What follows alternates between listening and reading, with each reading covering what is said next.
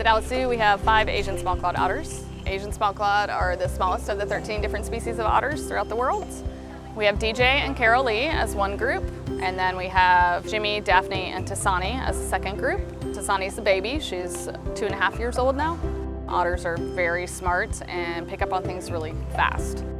Positive reinforcement training is asking them to do a behavior and then they get a reward for it.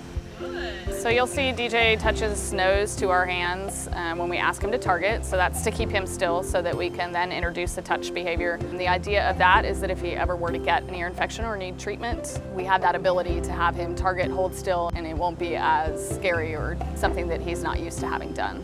Spin is just to see if he's moving well and to make sure that we're getting a view of all parts of his body. And then when we ask him to reach, it also helps with being able to visually see his chest and his belly and make sure that everything's good there too. So when we give the otters their food as their reward, they will take it to the water often and wash it off before they eat it.